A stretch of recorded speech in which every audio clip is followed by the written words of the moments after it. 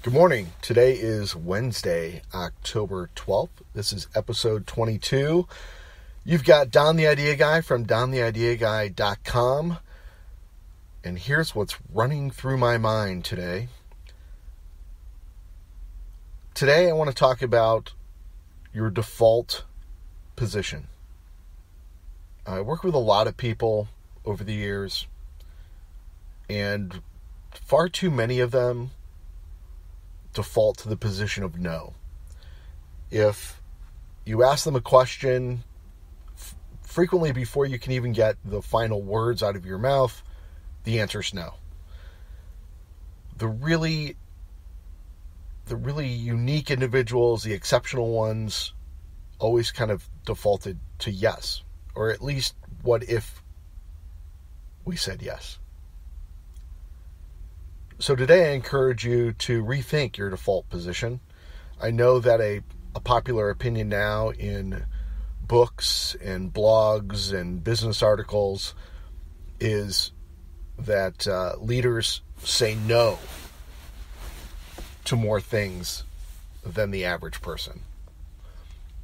And I don't necessarily think that's true. I think that the successful people say yes to more important things, to a higher number of important things than they say no to. I think that they weigh their decisions and say no to the things that do not move them closer to their goals. So many people read that as you just say no to things.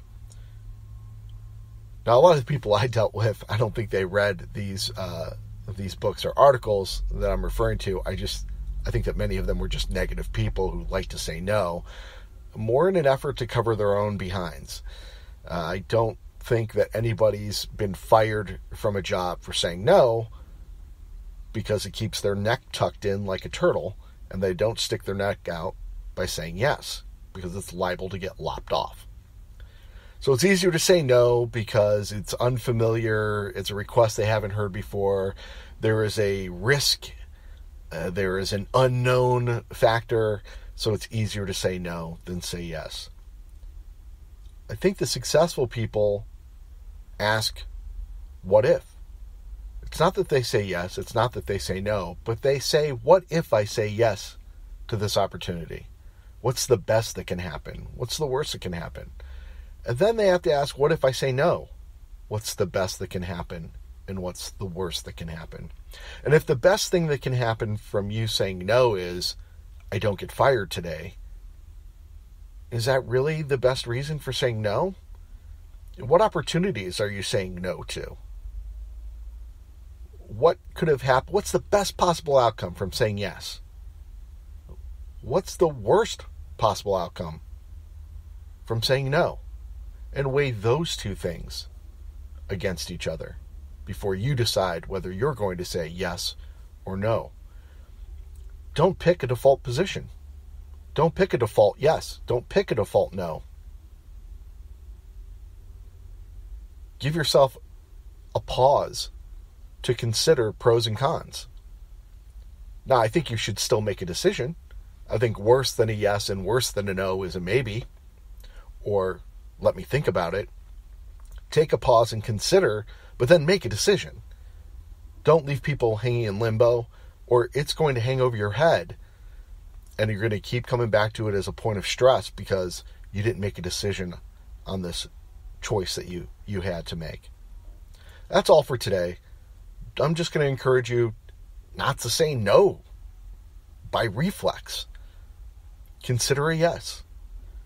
Say yes to an opportunity that takes you closer to your goals, that moves your business further ahead, that just feels more adventurous.